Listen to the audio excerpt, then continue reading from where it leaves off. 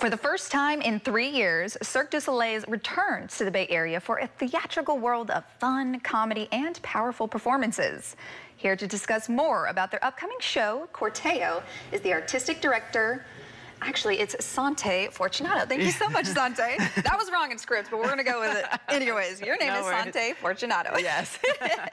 Santé, thank you so much for joining us here today. Thank you so much for having me. Of course. This is really exciting because for the first time in 3 years, Cirque du Soleil is returning here to the Bay Area for the show Corteo. Can you tell us about this show and what people can expect? Yes. This show is a beautiful show. It's a procession of the character Maro, and some moments in the show it's a dream. Sometimes he's reminiscing on past moments of his life.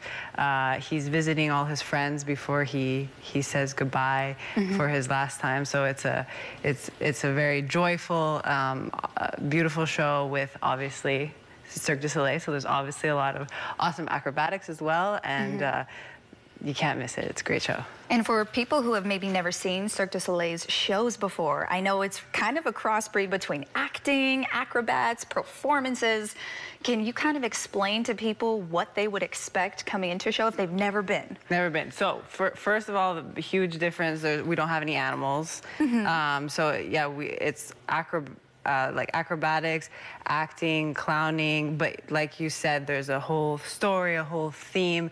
Everything's very intertwined, interlaced. There's a lot of thought put into the costumes, the set. It's very elaborate. Even the stage is a replica of a real cathedral in Europe, and so there's a lot of the theatrical details that you would maybe see in a musical, or and even all the music is composed specifically for each show. So this music is specifically for Corteo, which makes it, I think, very unique from other circus shows. Wow, amazing. So it sounds like there's going to be a little bit of something for everybody in there, yes, no definitely. matter what you're into. Yes. And for you, what do you do exactly within the show? So in the show, I do the chandelier act, so I'm an aerialist. And then I also do a little bit of hula hoops in the show, and then along with character work and cues in the show and things. Yeah, a lot of different fun stuff. And we'll kind of be getting a sneak peek, everybody, of Santé's performance. She's going to be doing a little performance for us here in just a couple of minutes. But what kind of preparation, Santé, goes into preparing for these kind of shows? Because it's just a lot going on. Yeah, so like I said, it's like it's a whole theme and a storyline, and there's a lot of we take acting classes, so there's a lot of intent on like what we're trying to portray to the audience, and all of that is really important. The detail is super crucial and important. So normally within any show, there's normally a creation of like, it could be a full year, and then as well once the show is running, we're still trying new things, sometimes doing workshops, we're training throughout the day, and then doing our makeup. Usually I'd have a 1 hour warm-up before going on stage.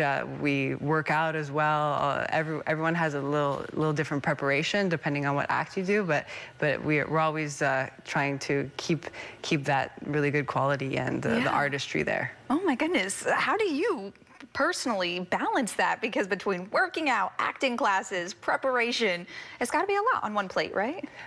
It's all right. I also have a 2-year-old too. Like, oh, on top of that, I'm a mom too. Yeah, I'm so a mom no big too. deal. Well, what do I imagine? Where can people watch this upcoming show? Because I know it's coming this weekend. This week at the Chase Center here in San Francisco. We premiered yesterday, and we have a show today. Friday, 3 Saturday, and 2 on Sunday. And make sure not to be late, because the procession, the beginning of the show, is, for me, actually one of the most beautiful moments of the show. And it really sets the story and the tone of the show. And also, I'm in the chandelier act, which is the first act of the show, so don't miss me. There you have it, everybody. Don't miss her. She's the first act in the show.